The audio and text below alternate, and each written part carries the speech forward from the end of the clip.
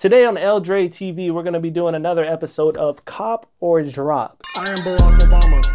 I am Barack Obama. Today we're going to be talking about this HiChord. Have you guys seen this thing?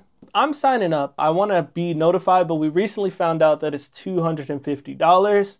It's a little pocketable, high-powered chord-based synthesizer that makes playing chords incredibly easy and enables songwriters and producers to write songs anywhere. Wow. If you look at it, you're like, $250 for that?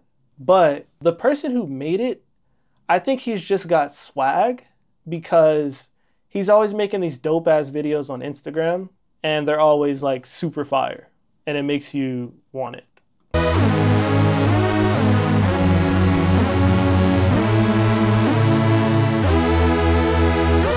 Like that shit's kind of tough, bro.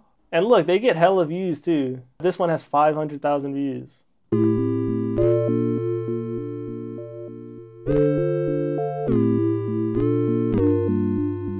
Like, come on. One has a few mil.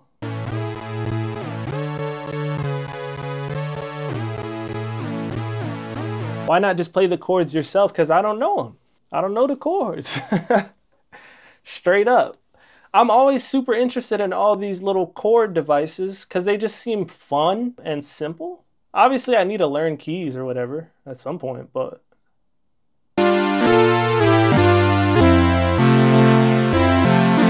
My guy's playing guitar with it?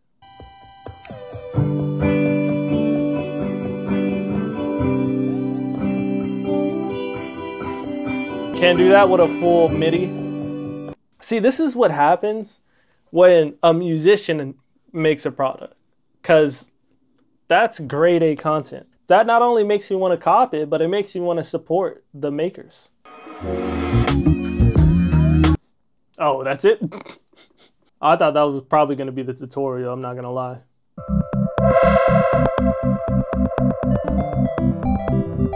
This dude has everything.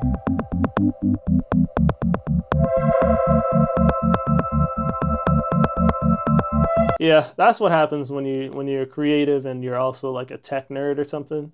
Because that's the only way he was able to build this.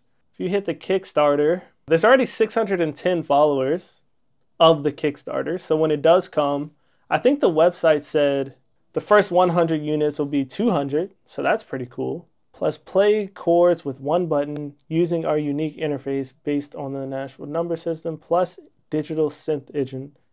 Delay, reverb, tremolo, MIDI outputs, USB-C for charging data. Fully portable with rechargeable battery and built-in speaker. What do you guys think? Cop or drop? Cop or drop on the HiChord? Me personally, I'm gonna cop. I like it. HGC says drop, sadly. Why, bro? Why not? Let's see what Blunted Bandit said. I'm a minimalist like Madlib. I only need my MPC and my SP404. It's cool, yes, and others can get busy, but it's not for me. I feel like being minimal forces you to be more creative. That's just me. No, for sure. I totally agree. Have them send a free one? I would hit them up, but I feel like I've seen a lot of music influencers liking their posts and stuff like that. So I only have people send me things if I really don't care about it. I want to buy this and I want to form my own opinions without having to do videos or anything like that. Dope idea, but for me, I can't see it being worth $250. $150 would be more manageable. People have been making machines like this since the Beatles, but this cassette size tech is a dream come true. One finger for MIDI pad drums and other one finger that plays like 7 notes to harmonize. I call this a cop. Let's do a bonus for cop and drop. Let's talk about the AstroLab by Arturia. Cop or drop, Arturia AstroLab. I'm sure you guys have seen this. This is the new hit thing from Arturia. It is a avant-garde stage keyboard. $2,000. I know everybody's like, oh no, $2,000, but let's remember that my OP1 Field is $2,000 and this is a whole ass stage keyboard. So I don't think $2,000 is too much. Let's find out all the details. Hardware and software, a versatile virtual synthesizer, piano fill playability, a performance setup without the complexity. Okay, so pretty much you're getting almost all of Analog Lab in this keyboard. So that's basically like you having a bunch of synthesizers in this one thing. There's a knob on it, synthesis engine, so I guess you can make your own stuff. You can sample all types of shit on it. Probably should just watch a video. Who's got a short video on it? Playing Arturia Keylab at our... Okay, this is only 4 minutes. This is always my favorite part of getting a new keyboard. So, the new Arturia AstroLab came to me just hours before I have to catch my flight to California, and I've had just a little bit of time to get to know it. The promise is that you can now bring the whole Arturia software ecosystem to the stage without a computer. So today I'm playing Coachella, and we're going to find out if the AstroLab lives up to that promise, and we're going to put it through the ringer of a professional live setting. Pretty legendary to just stumble across this video. Damn, this dude's up on stage with YG Marley and we just stumbled across this vid? Like all pieces of gear, there are upsides and downsides. So upside number one is that being able to load whatever you do on the Arturia software into a standalone keyboard is very good. You can do anything with VSTs, but I don't want to play with my computer live, especially not today because it's 100 degrees out. And then on the flip side, sometimes I only want to deal with my computer. Like on the way here, I had a 7-hour flight and I used all that time to explore the sounds and build my playlists and banks away from the keyboard. And that was great. And when I got here, I just loaded everything I had done into the keyboard. And I actually can't think of anything that bridges that software-hardware gap as effectively.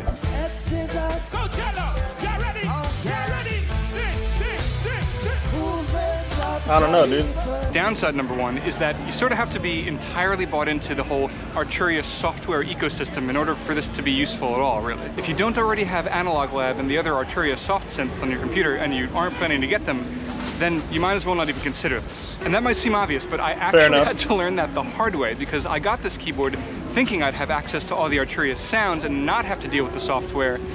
No, that's not the case at all. So first I caved and I downloaded AstroLab so I could even... Don't tell me that it doesn't come with the sounds. Don't tell me that it doesn't come. Don't tell me that, hold on. Do so much as to organize my presets.